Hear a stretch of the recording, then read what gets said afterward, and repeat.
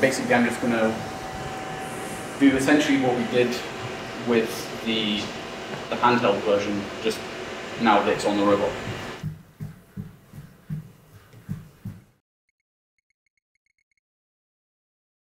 Today we are looking at the Frontier device.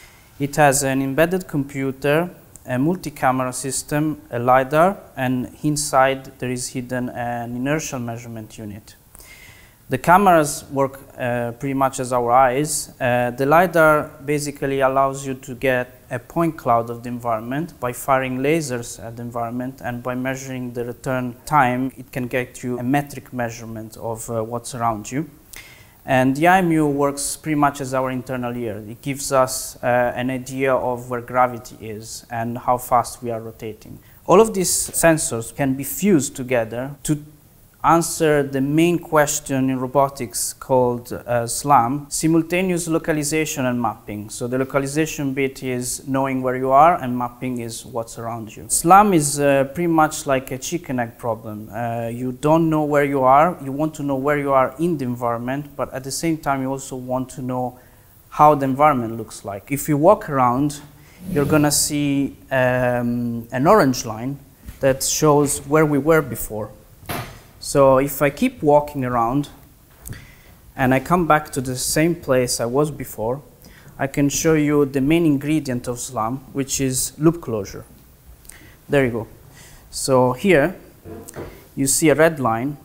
This red line means that the system who recorded all of our previous position recognized if we were back to the same place. And in this way, we can correct all of the error we have accumulated this far and have a better map by adjusting it, knowing that we were there before. The screen was just to quick visualization, but all of the problem is being solved in 3D. So here is the exact same problem we have solved before. So here you see the table, we see all of the map in 3D being built, and the loop closer is right here. So after just a very quick walk, we have a complete 3D map of the environment, and we also have our past trajectory. The map is mainly built using the LiDAR because it gives you a continuous stream of point clouds. But to accurately know where we were, we also need to fuse the IMU because there is physics inside. So the IMU tells us your acceleration, for instance. So IMU is like inertial measurement unit, yes. If, for instance, there is an error of registration between 2 point clouds and we don't use the IMU, the system might just think we teleported somewhere else. But the IMU is telling us, no, your acceleration was like that, so your velocity should have been like that, and you should be here instead of somewhere else. So if you use the IMU on its own, it'd be kind of dead reckoning. It would be guessing a rough idea. Yes, so there is a component of dead reckoning. But this is fused together with the other sensors. So if we were doing that reckoning all of the time, then we would end up on the moon because there are many smaller errors that gets integrated over time. So the IMU is just giving us an idea of where we should be between two camera images or between two LiDAR point clouds. And then the measurement from the point clouds and the cameras kind of correct those and are merged together. So we can have a walk and go downstairs in the lab. So we unofficially call it the Bat Lab, and the reason for that is because we have a huge elevator that can carry an entire car. Here we are going to show the quadruped section of our lab. What's funny is the camera can see some of the LiDAR. Yeah. Yes, because it's near infrared, and camera don't have infrared filters. There you go. So here we have different quadrupeds. Today we're gonna see the spot one. This is all the way from where we were before here with the round table, the loop closures, and we went downstairs. So all of the computation is inside here, but for ease of visualization, we have some interfaces on the phone and on the computer. And most of our software is compatible with ROS, which is a framework that is widely used in robotics community. There are many libraries and programs ready to use to accelerate robotics. This one in particular is called ROS board, and it's running a little server on the computer. And on the other side, there is a client that gets the outputs from our algorithms as messages, and these messages are then relayed and visualized in the web page, web browser interface.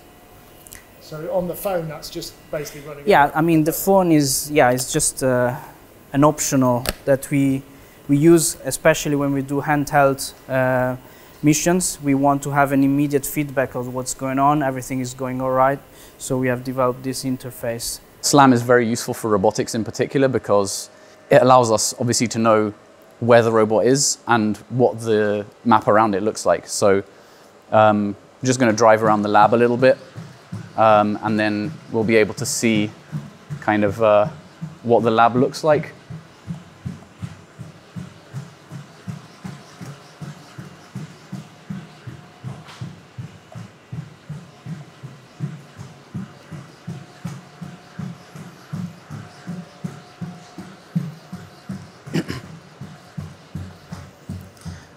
And now that we're kind of done, again, you can see we have a map of the environment, we have a loop closure, and SLAM is essentially a key component in enabling robot autonomy. So a lot of the work that we're doing in kind of remote inspection, mission planning, all of those kind of things relies on the ability of the robot to know where it is and the structure of the map to actually do useful things.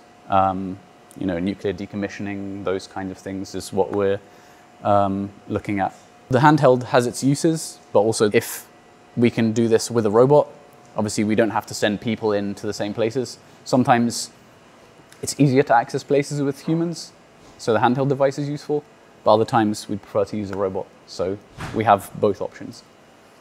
This is the one we saw in Bristol, wasn't it? Yes. On the front, we've got what we call a frontier device. It's running the exact same mapping software, but we're just not running the autonomy part of the system right now.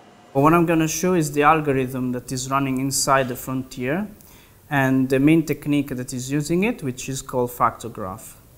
So a factor graph is a way to solve this SLAM problem by modeling the unknowns as nodes. So we might have our position x1 and then position x2, position x3, and so on.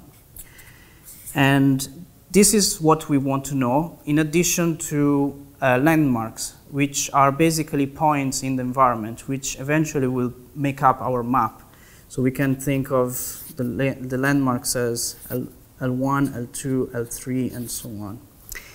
And the measurements that come from camera or IMU or any other sensor create a relationship between these unknowns. The IMU might just tell us, okay, so between x1 and x2, your position should have incremented by this amount because your acceleration was this much over this period, therefore velocity and therefore position. And at the same time, you can have multiple IMU measurements, so you connect this. And from x1, you might just see also things from the camera, features in the environment, for instance, a corner that you can track over time. So this creates also some other relationships between our position and the landmark. And you can see the same landmarks over different times, so you can create these sort of relationships. And if you keep adding all of these constraints, then you have a strong idea of where you should have been and what was around you, because all of these relationships are merged into an optimization problem where the unknowns are exactly x1, x2, x3, and L1, L2, L3. And in this way, the algorithm will find the best solution that makes sense of all of this relationship together. And then the last bit comes to solve the SLAM problem. Imagine that we walked a very, very long way. So imagine I've made this chain very long. And at some point, we are at time x50. And in reality, we should be in x2 because we have kept track of all of the measurements we have collected so far. And so we have a map of them.